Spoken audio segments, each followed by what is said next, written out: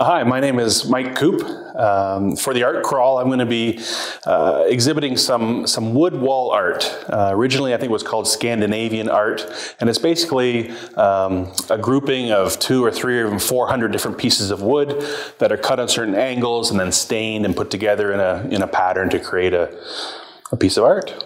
I am from Huntsville originally, moved away for a number of years, met my wife, came back, and we're back now for, I guess, 10 years or so. So really grew up in this area and just love Muskoka. And that's one of the reasons why I'm working with wood specifically, just because it's got that real Muskoka feel.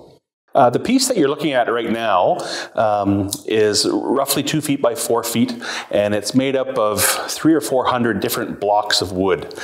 This specific one, I'm using spruce, but I've done others with pine and oak. Depending on the grain of wood, you get a different look when you apply the stain. So each piece comes out differently depending on the wood that you use.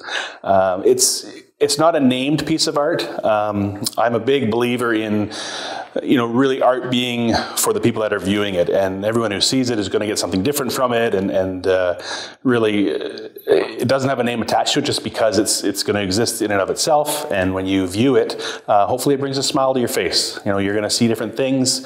As you look at every little piece, you're going to see the different grains of the wood, you're going to see different shadows casting, depending on the angle that you're looking, and then because there are so many pieces, it's going to cast different shadows. So depending on the time of day and the lighting and the angle, you're going to get a lot of different views.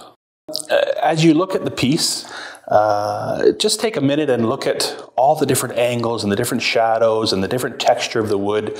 One of the reasons that I'm using wood is because we're here in Muskoka, and I think things that have lots of texture like wood and stone, rocks, I mean it really screams Muskoka, and that's one of the reasons why I use that medium.